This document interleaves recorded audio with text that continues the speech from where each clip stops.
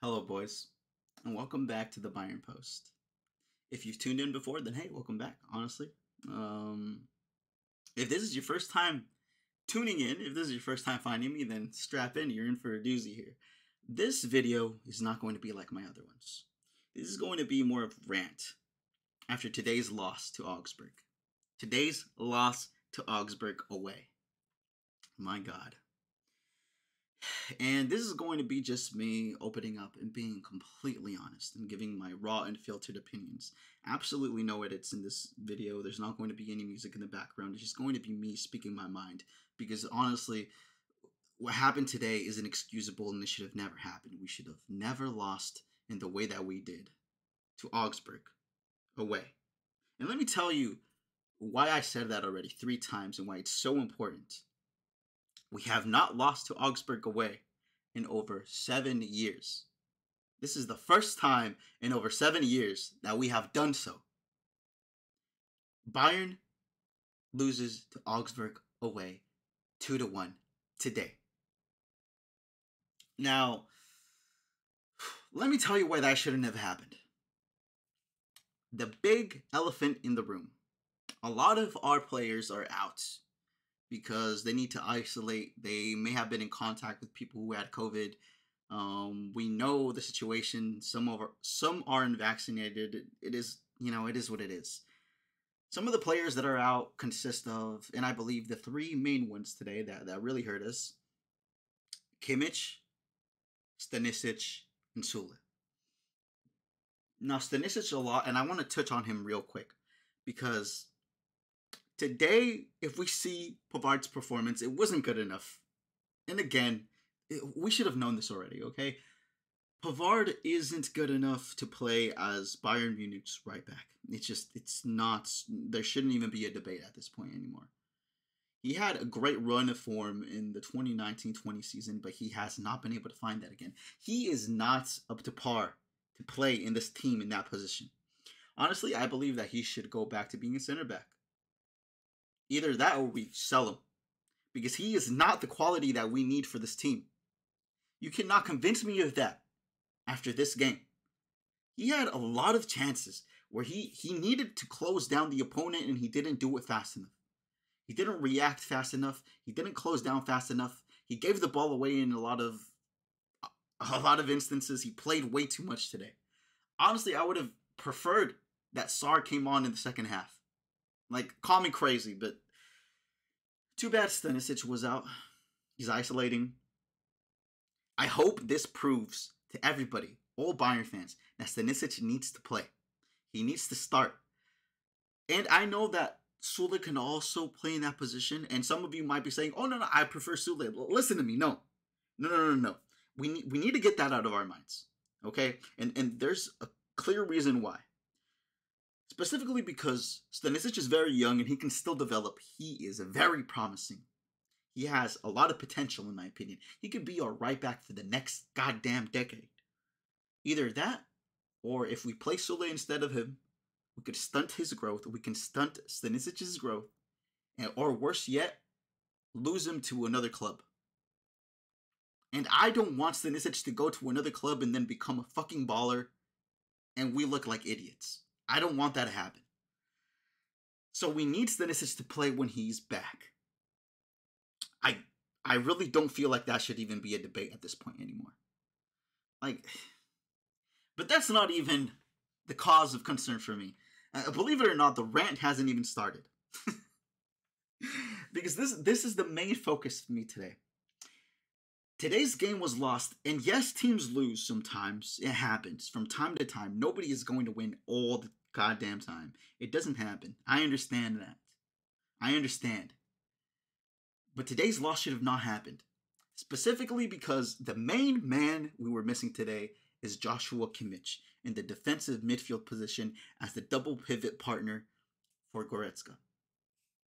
The reason why we missed him so much is because Goretzka obviously needs that double pivot partner.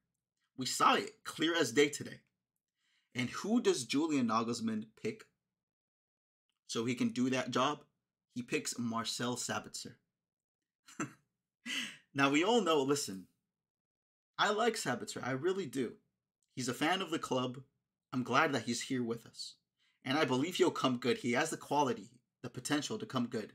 But he is not a defensive midfielder. He cannot play that DM position at the level that we need him to. That's not his position. Bro, we're sabotaging this man by playing him there. Julian Nagelsmann should have never played Sabitzer in that position. But you know why he does? Because at this point, it should be apparent to everybody. Sabitzer, I mean, Julian Nagelsmann clearly has a comfort zone. And this comfort zone is called Marcel Sabitzer and Corentin Tolisso. Those two are his comfort zone outside of Kimmich and Goretzka. There's one name missing from that list. Marc Roca. That name, that man is the focus of this video. The reason for this rant. Because Marc Roca should have started today. He should have started in the defensive midfielder position today. Because we didn't have Kimmich as an option. And in my opinion, Marc Roca is his clear backup. He should be his clear substitute. The backup for a defensive midfielder position. But instead of doing that, Julian Nagelsmann instead opts to play Marcel Sabitzer. Okay, you know what? Fine, I say. I say fine. Let it be that way. He starts Sabitzer, okay? But then after the shambolic, disastrous performance that he has, giving the ball away as well, and and then Sabitzer and Pavard are combining together. I mean, it was clear as day that Augsburg was just ripping us a new one down that right-hand side, and they were exploiting Sabitzer because he was basically non-existent. He wasn't a good, he's not a good teammate to play alongside Goretzka and the double pivot. He's not. And they were exploiting us. They got 2 goals on us by exploiting those 2 specifically. Okay, halftime comes around. Lewandowski gets a brilliant goal to pull one back. We're 2-1 down at halftime. This is when Nagelsmann had to sub on Marc Roca. But he doesn't do that. He makes no substitutions at halftime. And instead, he keeps the exact same team.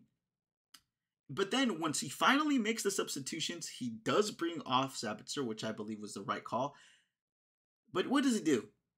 Does he bring on Tolisso? Does he bring on Marc Roca? No. He doesn't even try to bring on Tolisso, which I believe would have been an error, by the way. But he doesn't bring on Roca either. Instead, he brings on Musiala, and he takes off Richards to bring on Davies. But he changes to a back 3 and pushes Davies up and puts Musiala somewhere in the middle and left mid, doing this weird hybrid position. And then he leaves Goretzka completely isolated by himself, controlling the midfield. Goretzka looked completely frustrated after that. I mean, he had to work his ass off. And he was making some great plays. Goretzka, don't discredit him because he was trying really hard. We could tell. But we could also tell that he needed the double pivot partner. He didn't have that. So listen, let me paint the picture in your mind real quick. Julian Nagelsmann and our coaching staff really sat there after halftime and they looked at our entire bench. They looked at all of our options on the bench. They saw Marc Roca sitting right there, ready to come on. Because we know he's ready. He said it before. Because he's been asked about his situation. He's been asked if he believes he should leave the club, if he wants to leave the club, because he's been linked with other clubs now. And Marc Roca says that he has not once thought about leaving because moving to Bayern has been a dream. It's been a dream move of his, and he wants to prove himself here. He has a fighting spirit. He has that Mia San Mia mentality. I mean, another picture I'm going to paint for you real quick before we go back to the substitutions that could have been made. Marc Roca could have gone with Spain to play in the Olympics before this season. Instead, he turned that down. He said no. You know why? Because Marc Roca wanted to stay back and train. Get himself ready for this season. He basically had like a goddamn Rocky montage because he bulked himself up like Goretzka did. Like seriously, he underwent a crazy transformation.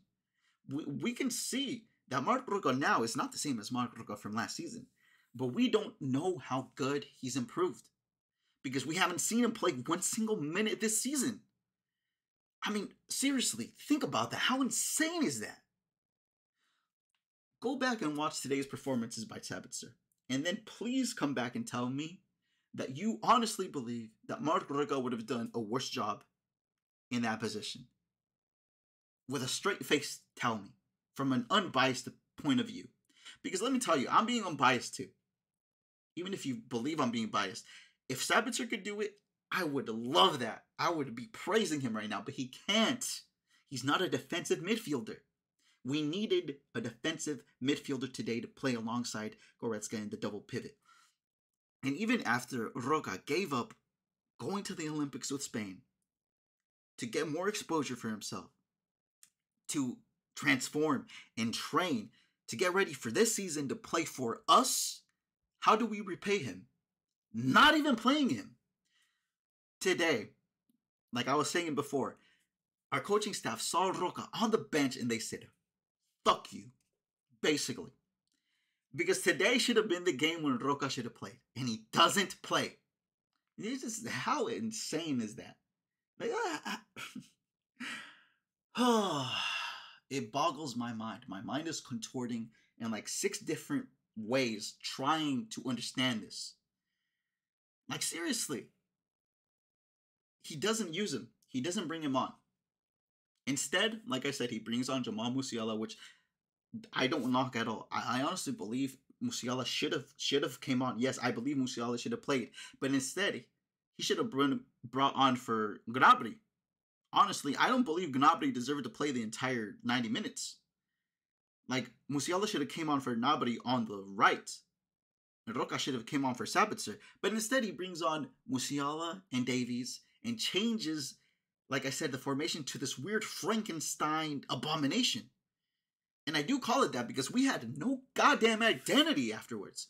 Our players didn't know what to do. They looked confused out there. I mean, Goretzka was completely isolated. Sane was doing his best to bob and weave through. He made some great runs. Musiala was making some great runs. Lewandowski was completely, visibly frustrated. We could see it wasn't working out there. Our players didn't know what to do. And you're really going to tell me that our coaching staff, as experienced and as knowledgeable as they are, they really believed that doing that, making that weird fucking change, was better than bringing on Marc Roca for the defensive midfield position to play alongside Goretzka in the double pivot in like the 60th or 65th minute with a lot of game time still to play? You're really going to tell me that in their infinite wisdom, they thought that was the best choice? Listen to me. I love Julian Nagelsmann. I really do. And I honestly do believe that he's progressed and made our team better than what Flick left us with. Our first team, and I'm going to say that again, our first team, when everybody's fit, he's improved us by a quite good margin, I believe, even defensively. I love Nagelsmann. He's obviously a good tactician. But today, he got it completely wrong. He beat himself. Today was a Nagelsmann disaster class. And if nobody else on the coaching staff tried to convince him to bring on Roca, then it's their fault as well. I'm talking about Top Muller. I forget the other assistant coach. But if they really couldn't get Nagelsmann to bring on Roca, then it's all their faults. All of them are to blame today. It's a Nagelsmann disaster class today because he beat himself. He wasn't even outcoached. He wasn't outcoached in my opinion. He just sabotaged himself by not bringing on Roca. Let's be serious here. And I know some of you are going to say, this is Augsburg. We're still ahead in the Bundesliga. Yeah, but listen, we let Augsburg make history today. For the first time in over 7 years, we haven't lost to them at their home stadium in over 7 years, and we let them beat us today. Nagelsmann let them beat us today. And it goes on just beyond Augsburg. Because you saw what happened today? Kimmich missing? What if something happens with COVID again? He has to isolate again. What if he gets injured? God forbid. What if he gets injured for, let's say, 2 to 3 weeks, a month? What if he's not available in the playoffs, in the playoff knockout stages, in the Champions League? Goddamn playoffs. In the knockout stages of the Champions League. Let's say we're in the quarterfinals versus Liverpool in the knockout stages, and Kimmich isn't available. Who are we going to use then? We're going to bring on Sabitzer again? We're going to bring on Tolisso? I mean, let's be serious. The reason that this is a serious issue is because we need to correct this right now. This game needs to serve as a learning point. Our coaching staff needs to learn. We need to hold our coaching staff accountable. I love to praise them when they get it right, and they have done on many occasions. With our first team, they've improved them by leaps and bounds. So I appreciate them on that. But we also have to stop making excuses for them. First of all, don't let them get away with the slap on the wrist. We have to hold them accountable as our fan base. Because there is no way, listen, there's no way I'm more of a brilliant tactician than Nagelsmann is. It's not possible, right? So how can I see this? I feel like I'm the only one who sees this as well, because I don't see any other Bayern fans tweeting about this, talking about it on social media. And I believe I'm the only one who's going to make a video on this. Now, honestly, there's no way that I'm the only one who sees this, though. I probably just haven't seen everybody else's opinions, but we need to be more vocal as a fan base, because at some point, our voice has to matter. We have to let our board, our coaching staff, our team know that they need to play Marc Roca. They need to give this man some playtime. Because look at all that he's done to sacrifice and to try to prove. Even if you go on Bayern's official YouTube channel and you see some of the public training videos that they have up there, you can see when they show Marc Roca, he's working his ass off. He's training. The man is bulked up. I mean, listen, let me paint this picture for you real quick. Imagine if today we would have been able to see Goretzka and Marc Roca playing together. The physicality of that, there's no way that Augsburg would have been able to play through us.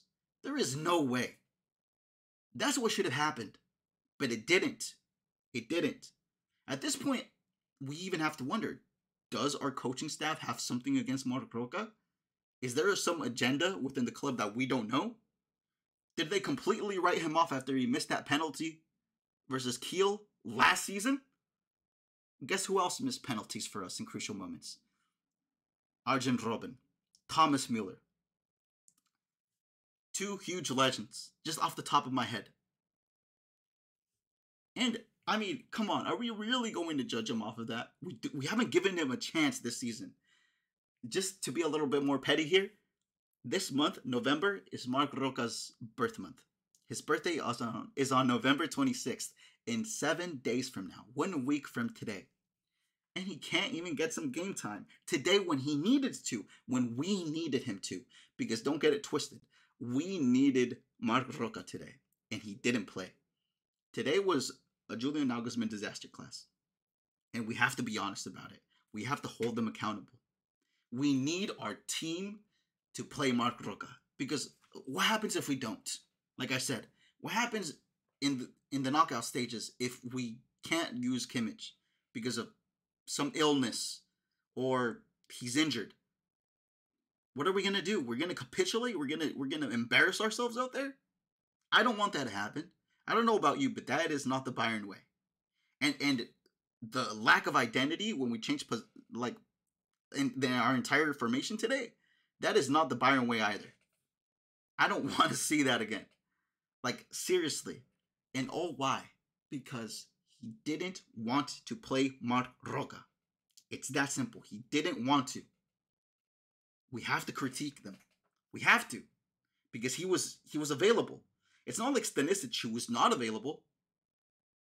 He wasn't available today. So we had to play Pavard. Or Sarr. We played Pavard. But, come on. I hope you guys agree with me. I hope some of you do, at least. If you do, I mean, hey, please share this video with any other Bayern fans that you have, that you know. Any of your other friends. Share this with whoever. And please, even if you don't share it, what I do ask you, go out there on your social media and campaign for this. Please campaign for this man, Marco Roca, to be used. Because at some point, as a fan base, our voice has to be heard. They have to hear our voices. There is no way, like I'm saying, no way in hell that this coaching staff doesn't see it. They have to, even if they wrote him off before, for the better of the team, they have to play him. Either that, or what are we going to do? We're going to go out in the January transfer window, in the winter transfer window, and buy a backup defensive midfielder for cheap? Because let me tell you, we're not going to get anyone of quality who might be a flop, who might throw the games when we need him to. And when we haven't even given Marco Roca a chance, are we really going to do that? Are we going to sell Marco Roca for a loss, may I add, without even seeing how good he is, and then see him become a fucking baller somewhere else? Is that what we want? I don't want that. I don't know about you, but I do not want that. And yes, these opinions, like I said, again, these were my raw opinions. WWE Raw. On some... Ah, my God. That's what I had to say today. I hope you guys agree. And we need to turn this around. Marco Roca needs to play. Stanisic needs to be our starting right back. I mean, what more needs to be said? I hope you guys agree. If you don't, let me know. If you do, like I said, please share the video. Give it a like. Subscribe if you guys enjoyed my rant. If you want to hear more about it, more rants in the future. Or just if you want to hear my opinions. Because I usually give good match opinions, match review. But today, what is there to review? I mean, I needed to say this, So, I still have hope. But we, as a fan base, need to get active as well and have our voices heard. Besides that, though, I hope you guys have a good weekend. Mia San Mia. This has been the Bayern Post, and I'm out.